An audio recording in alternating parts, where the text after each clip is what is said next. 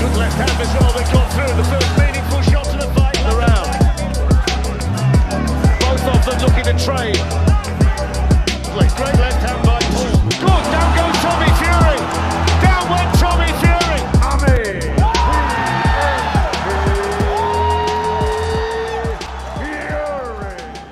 Jake Paul has just came off of his first loss against the professional boxer Tommy Fury. So where does he go from here?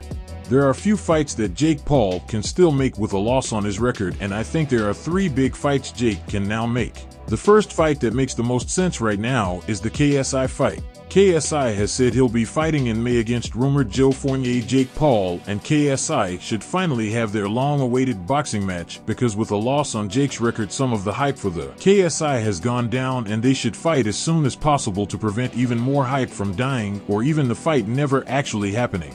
The second fight Jake should do is against Nate Diaz in MMA, as Jake had said he'll be fighting in MMA this year. But if I could do it in boxing, I could do it in MMA. I'm so dedicated to this that I offered Nate Diaz a 2-fight deal.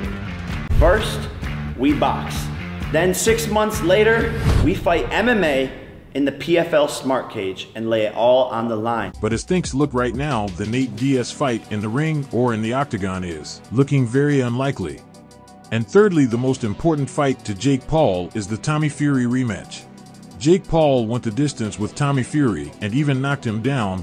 This is good, down goes Tommy Fury! But still lost by split decision. This fight was very close, and I think Jake deserved a rematch with Tommy, but it shouldn't be an immediate rematch, as Jake isn't gonna have enough time to gain more experience in one camp. Now that Jake Paul has tasted defeat, I think he should fight KSI in the summer regardless of the outcome of KSI's fight, and may then rematch Tommy Fury and then go into MMA. But what do you guys think? Let me know in the comments. And if you want to know the problem with professionals in YouTube boxing, click here.